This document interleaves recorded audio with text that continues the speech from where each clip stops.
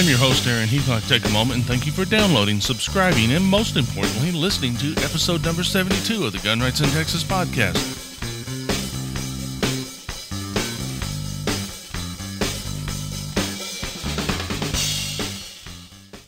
Now, if you will notice, I didn't do my intro like I normally do.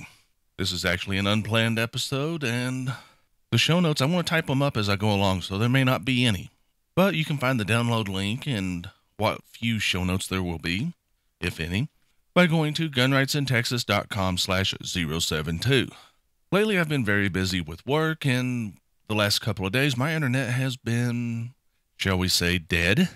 Because of that, I've kind of shifted to a bi-weekly schedule for the podcast. I hope to get away from that. If I can't, well, I won't be able to for a while, then so be it. But if I can, I want to get back to a weekly schedule.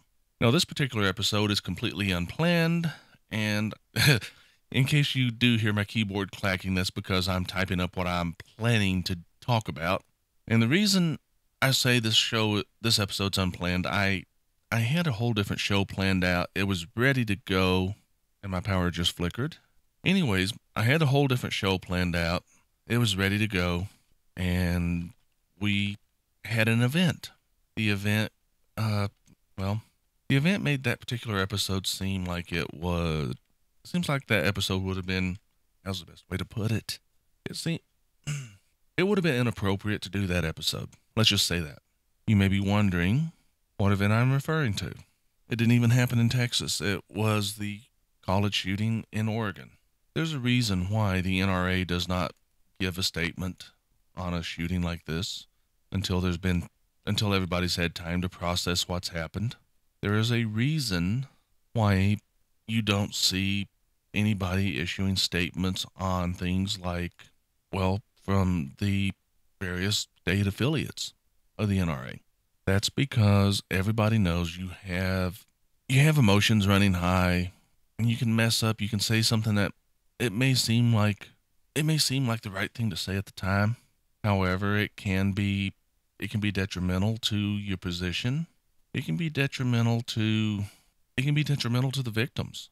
And when I say it could be detrimental to your position, I don't mean you might say something like, we need to do something about this, let's endorse gun control. No, because when you make an off-the-cuff statement, you may come out and you may say, well, we've had this mass shooting.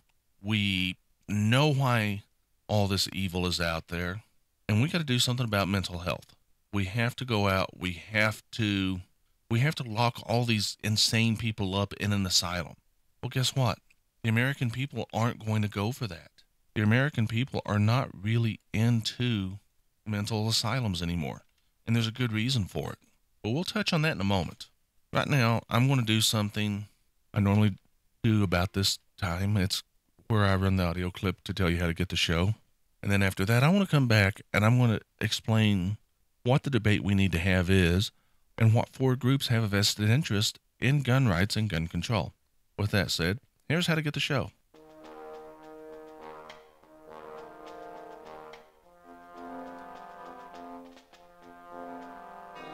The Gun Rights in Texas podcast is available on iTunes, on Stitcher, on MyRoPlayer, YouTube, the website, and of course, in your favorite app using the RSS feed on the website. With all those options, there is no excuse for not subscribing. Links to all these can be found on every page of the website. Now, I said I would introduce the debate. The debate we need to have is not, we've already had a debate on gun control. And if we go back to this debate, we're rehashing things that have already been hashed to death. Instead, the debate we need to have is on society, and it needs to be on mental health. You see, as a society, we need to change the way we approach the problem. We need to change the way that we deal with the problem. And as a society, we need to look at what's causing this problem and deal with the actual source of the problem and not the tools used. Because let's face it, if you had some magic power to take away all the guns, you would have people driving cars or buses into people. This happened at South by Southwest. Or you might have people going around doing mass stabbings. Then you'd have to take away all the knives. And then people couldn't cut their meat. They'd be vegetarians, but they couldn't even cut their vegetables. And once you take away the knives, people would pick up rocks and you'd have to take away all the rocks. And good luck with that one. In the end, you cannot do something to make society perfectly safe. You're going to have crazy people out there. And you have to deal with the fact that there are people out there, they're going out there and they're committing this crime to get notoriety in society so that they can ensure that they will be remembered. They are doing this because they are mentally ill, and you have to do something about that. Now, there are 4 groups that have a vested interest in the gun rights and gun control debate, and these 4 groups should really look at changing this debate. The first group is obviously the gun rights movement. The second group is obviously the gun control movement. The third group is accused by both sides of being a part of the other side. But when you get right down to it, the third group really doesn't care about the debate. It makes their life a lot easier if it goes one particular way over the other, and that would be the criminal element of our society. When you have a disarmed society, the criminal element has a much easier time committing crimes. In fact, that criminal element will find itself running unopposed, where before it could have been a life-threatening situation for them to commit what they plan to do. Some people would say, well, if you take away the guns, the criminals wouldn't get guns. And yet, one of the biggest sponsors of gun control legislation in California, poster child for the gun control groups there, I believe he was a state senator. He might have been a state representative or whatever they call their legislature's lower house. But his name was Leland Yee, and he got busted for weapon smuggling. He supported gun control, but he was still making money by smuggling, or by being involved in the smuggling of weapons. And you may be wondering, why does that matter? Well, many years ago, there was a company that was importing weapons into the United States from China. They were operating under the name Norinco. They made some very nice 1911s. Actually, they were very high quality 1911s. They weren't 100% to spec, but they were nice quality guns that could easily be maintained, and they were actually rather impressive in the workmanship. They also imported, I believe it was SKS rifles, and they may have imported some AK clones that were in semi-auto flavor. However, they got busted smuggling in fully automatic weapons for the gangs. We're not talking AR-15s or semi-auto AK-47s.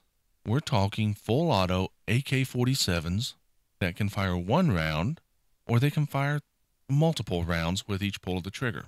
And it's illegal to import these guns into the United States unless you're importing them to law enforcement or military.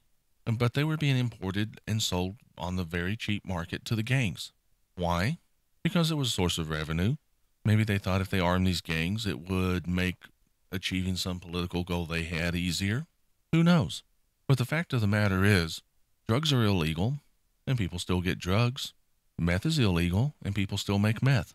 You're not going to be able to completely ban guns, because the criminal element will always be able to bring them in. The criminal element can take a tube of steel, a barrel to use as a barrel. They can take a nail to use as a firing pin, and with a little ingenuity, they can build a functional firearm. In fact, in Afghanistan, there are villages where the blacksmith is cranking out AK-47s with no special tooling. Think about that for a moment. You have villages in Afghanistan manufacturing AK-47s to use against American soldiers or whoever they want to use it against, maybe the Afghanistan government, and they're doing it with basic hand tools. No high-end machinery, nothing fancy needed. There's bending and shaping sheet metal, attaching a tube, and maybe they're filing a few pieces of scrap metal down into specific shapes. And they have an AK-47 that they can sell to get a new wife or buy some land to grow drugs on to import, so they can export that to the United States. Who knows? But the fact of the matter is, you have these guns being manufactured on the easy. And here's the scary thing to the gun banners. Gun control is such a failure on banning guns. In Japan, where guns are completely illegal, a man was arrested for printing multiple firearms on a 3D printer. We've had 3D firearms developed here. In fact, 3D firearms are kind of the bread and butter, and I think it were invented by, or 3D printed firearms were invented by, a group called distributed defense, if I remember correctly. And if I remember correctly, they're based here in Texas.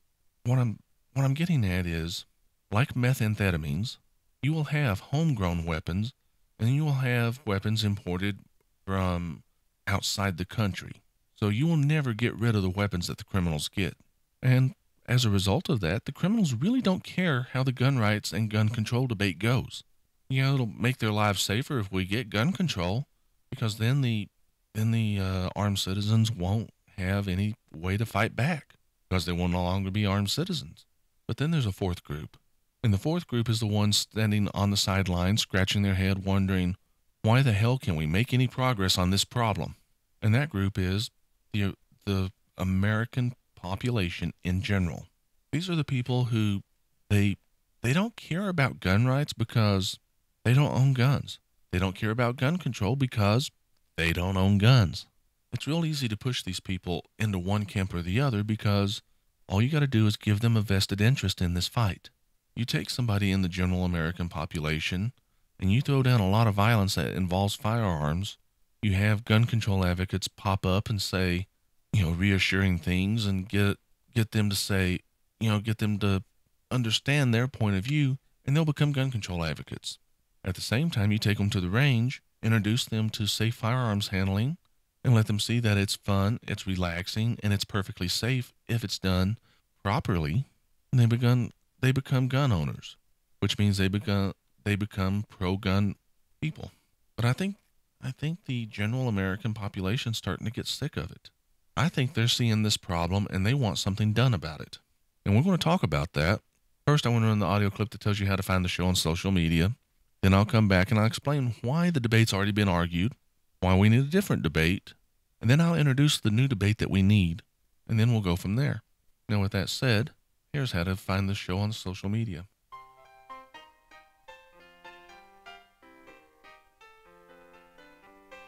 The Gun Rights in Texas podcast has a social media presence.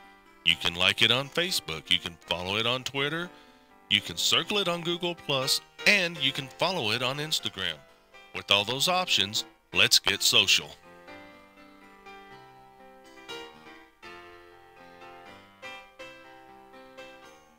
Well, we're back, and we're going to talk about why the debate has already been argued and why we need a new debate. First off, why has this debate already been argued? Well, we have thousands of gun control laws in this country, and not a one of them has prevented these mass shootings. We have gun rights advocates that every time new legislation in certain parts of the country is introduced, they stomp it down. We have gun control advocates. Every time new pro-gun legislation is introduced in parts of the country, they stomp it down. You have parts of the country that have gone to one side of the debate. You have parts of the country that have gone to the other side of the debate. And the truth of the matter is, the debate's been argued. Depending on where you're at, it's been won. It's been won by the pro-gun advocates in certain areas. It's been won by the pro-gun control people in others.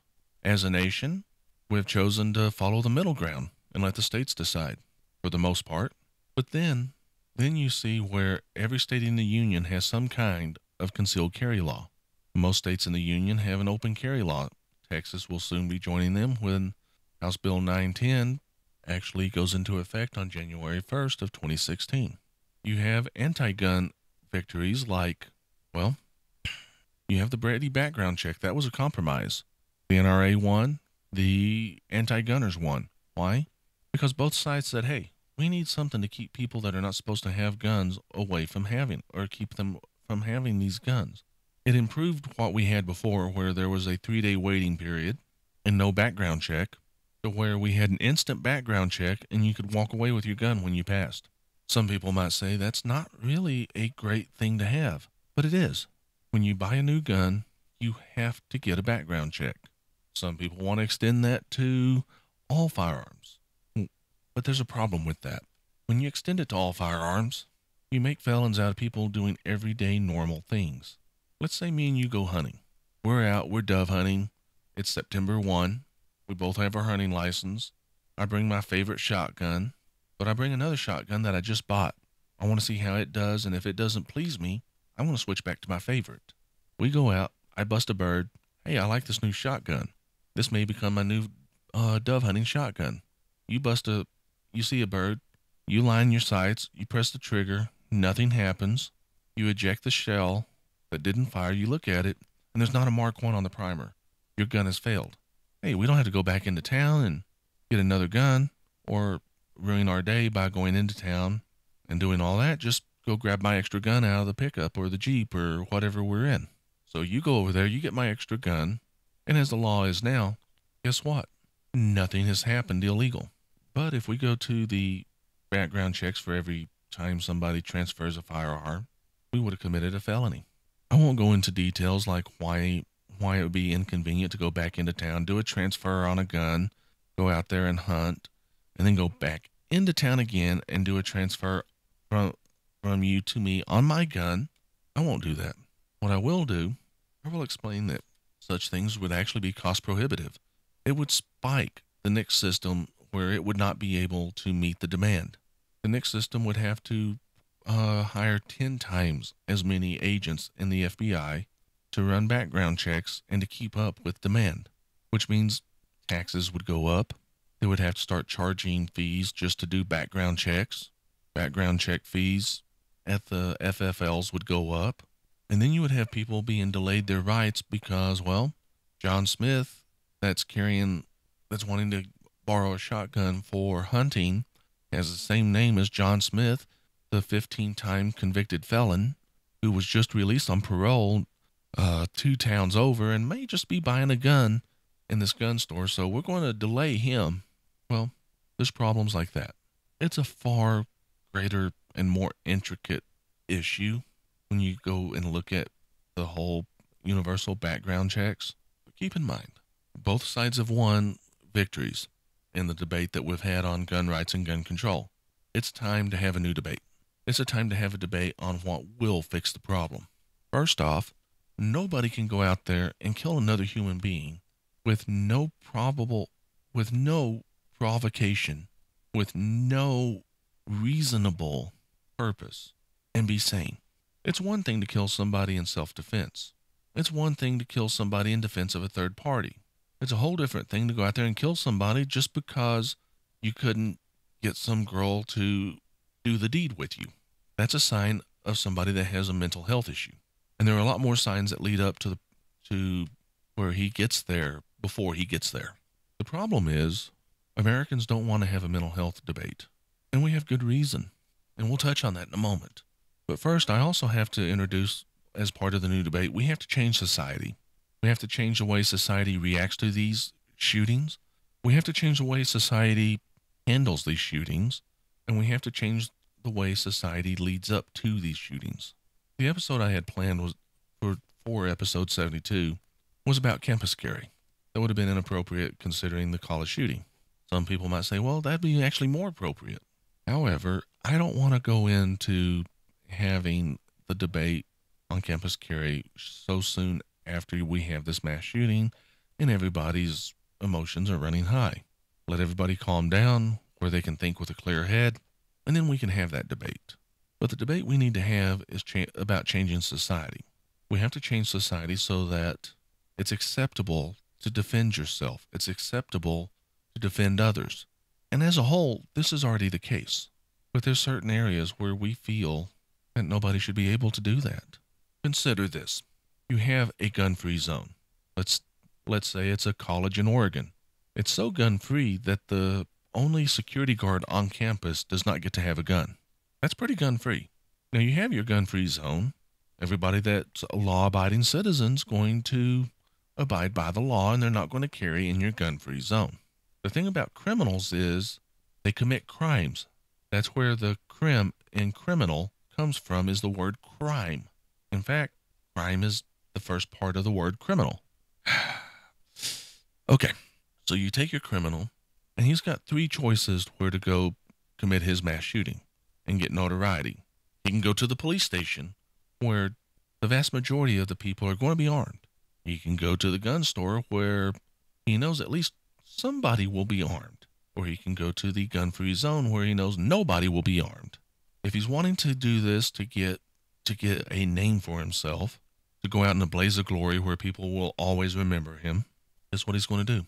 He's not going to go shoot up the police station because he'll be a byline Attempted shooter at police station was shot dead by 15 officers. Autopsy results are pending. He goes to the gun store. He will be remembered as man attempts to rob gun store. Was shot dead by gun store clerk or gun store owner.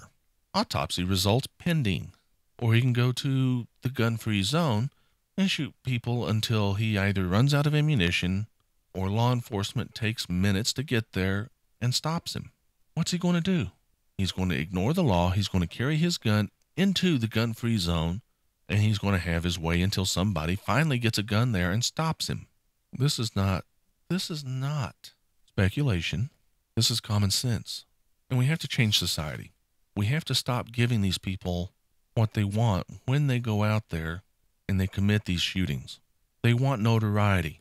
They want their name to be remembered.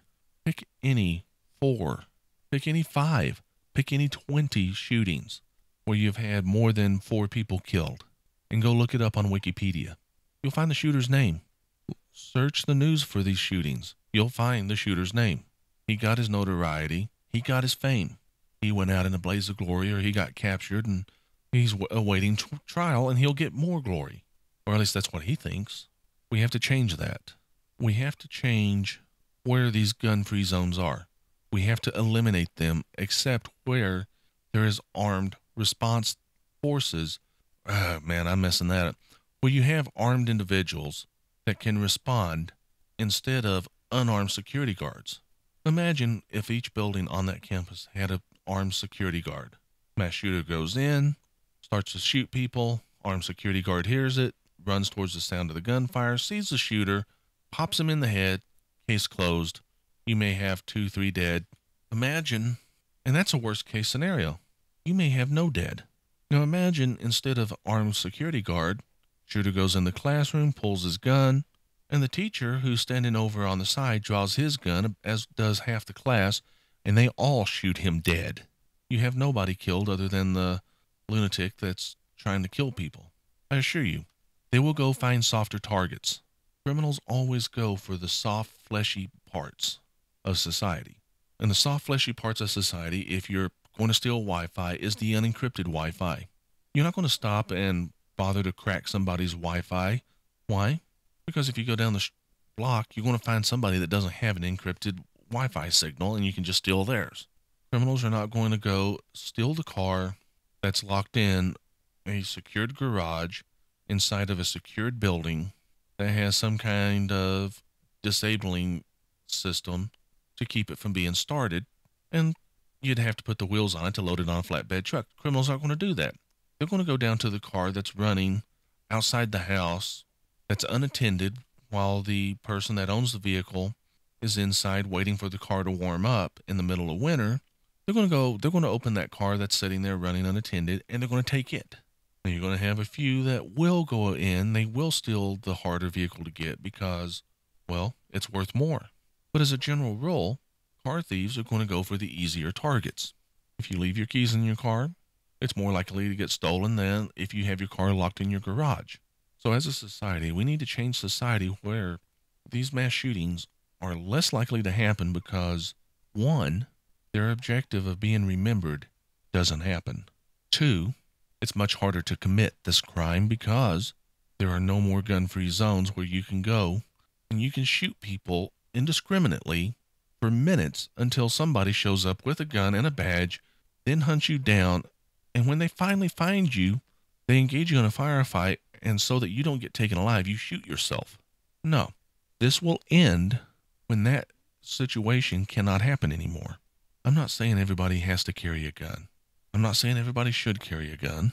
I am saying that as a society, we should let everybody have the choice whether or not they're going to carry a gun when they're out and about in public. Some people will make that choice when they commit a crime and they lose that right to carry that gun. But they made that choice. So we have to change society's attitude towards these shootings and towards how these shootings happen. And we have to change society's attitude towards mental health. The people that have real, honest-to-God mental health issues need to be sent through a system of due process. And when they go through this system that is based on due process, they need to go into a facility that will help them get better until due process says, okay, you are well. You may go back out into society because we don't think you're that much of a threat anymore. Or they will say, look, you're still a threat to society. We got to help you get better before you can go. And this due process has to be based on our criminal system. We cannot have a system like we did back when we had asylums and people that were embarrassing to the family got locked up in the asylum, where somebody that was a political enemy got locked up in the asylum. There was no due process and just about anybody could be committed. All you had to do was be higher than them in the society and you could have anybody you wanted committed. Well, that's why Americans have the attitude they do towards mental health. There was no due process and it was a horrible system. It was abused. And we have to do something about that. We have to get people that need mental health help until they're no longer a threat to society. We are getting people help, but we're not keeping them from harming society. We're not keeping them from harming themselves. And we have to do that. Right now, only in extreme cases can somebody be committed forcefully to a mental hospital where they can be forced to get help. It's a very difficult process, and it should be easier. But it shouldn't be so easy that politician A can have upcoming politician C locked up because politician C disagrees with him on stuff and he thinks politician C might win an election. We can't have a situation where somebody that's a little bit slow gets locked up in a mental health institution because they got pregnant or they got another individual pregnant and they embarrassed their family. We cannot have that. And this is what happened back in the days of the asylums. And we have to put a system in place that keeps that from happening. Maybe we should have a system based on our legal system where you have a quote-unquote grand jury that rather than being a grand jury of peers, because no grand jury is a grand jury of peers, you have a grand jury of mental health experts. And they decide, yes, there is sufficient evidence that this person is a threat to society, that we are going to allow this case to go forward and go to trial so that this person can be tried and determined if they are mentally handicapped to the point that they are a threat to society and must be locked up until they are better. And then they go to a trial, and this person can defend themselves or they can have hired help defend them. These checks and balances these checks on the system were never implemented before, and we got to have that. Would it mean more cost for society? Yeah. But the benefits, I believe, would be worth it. You wouldn't have people whose names we shall not mention on this podcast going around and committing murders en masse. You might have a few still do it, but it would not be at the level that it is now. You know what? Before I go any further, because I'm half asleep, my internet looks like it may be coming back to life, I'm going to run the audio that tells you how to contact the show, and then I'm going to come back. I'm going to wrap this up. If you want to contact the podcast, please send email to Aaron at gunrightsintexas.com. Or you can leave a comment on the webpage, which is gunrightsintexas.com. However, if you want to leave a voicemail and be featured on the show, then please do so by dialing 409-292-6736. Okay, we're back, and I'm going to wrap this thing up. The new debate must be a victory for Americans. There's no two ways about it. We have to stop the insanity. We have to change society. We have to change our mental health system. And we have to put checks and balances in place where society says, if you do this, you are going to be rat-holed back into the deepest, darkest corner that we can find in the history books, and your name will not be mentioned, nor will your picture be shown. You will not be remembered by anybody 50 years from now, 100 years from now. Your name will not be remembered anywhere.